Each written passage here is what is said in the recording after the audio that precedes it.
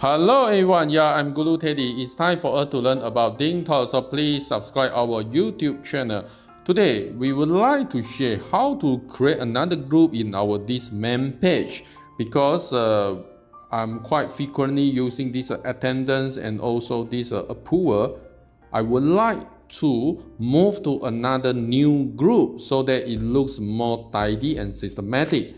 First of all, you must be the system admin. If yes, on your right hand side, do you see there is a gear setting? You just one click here and move to here. Do you see dashboard management? Yes, one click. Wow, do you see the layout setting? One click. Now, we would like to create another new group called daily. So you have to add. And when come to here, do you see the last one? Yeah, sorry, it's a few Chinese words. Never mind, you just one click.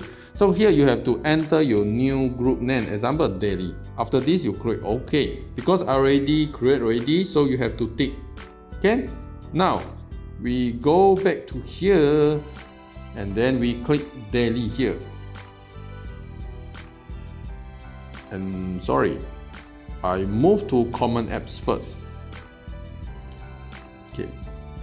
Attendance, I click and then I would like to move to daily group.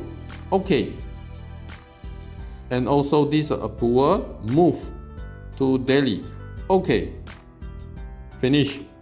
So now we have a look. Where is my daily group? Yeah, do you see? I already moved the attendance and approval icon here. However, I would like to sort this daily group to the top. So I click the gear setting again, dash management, layout setting, and do you see the sort? I one click, and then I move to here. Click OK. We come back here.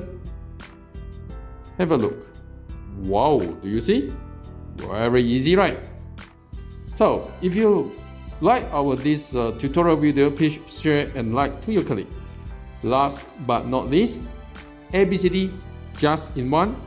See you next time. Bye bye.